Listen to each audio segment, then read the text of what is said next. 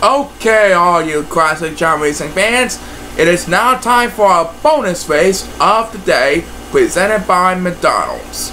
This one comes from the 1962-63 season, and Paul's going to tell us all about it. That's right, it will feature the 1963 World Champion Lisa Fedorov, the 1962 Champion Alice Chester, 3-time World Champion Joe Temple, and Wes Kamen. Good luck to these 4 players. Please start the race. Okay, so we have 3 of our world champions from the 60s. And pushing them on the outside. The first one to make it across the finish line, regardless of the standing, will win. And it looks like number 1 and number 7 were going west, so they will be left behind on the pack, as Joe Temple will have the first command of the speed bus. He gets the opening toss, and he's leaving the competition behind. And thus he is the winner of this week's retro race. Great job by Joe Temple. Joe Temple won 3 straight titles in 1964 through 1966. Wes Kamen with the next speed bus, who won him in second place. And who's going to win in third is Alice Chester.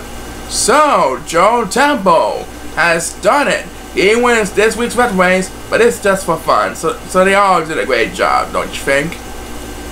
Anyway, that's going to do it for Week 10 of Chao Racing 2015. Thank you, fans of Dallas Tickets, for attending today's races.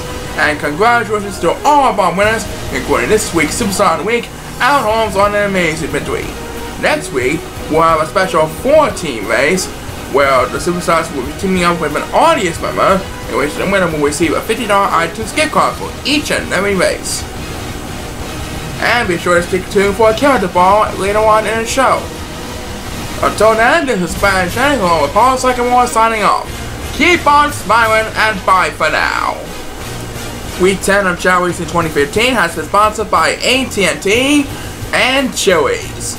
This is Paul Sycamore reminding you to tune in every Sunday on CBS for Chao Racing 2015. Good night, everybody.